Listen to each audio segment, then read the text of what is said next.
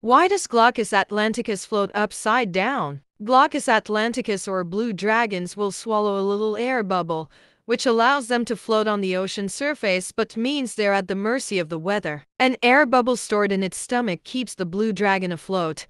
They float upside down by using the surface tension of the water to stay up, where they are carried along by the winds and ocean currents. This animal is camouflaged. The blue side of their body faces upwards, blending in with the blue of the water. So what happens if you touch a blue sea dragon? So when the blue dragon is threatened or touched, it can release stinging cells, so be careful.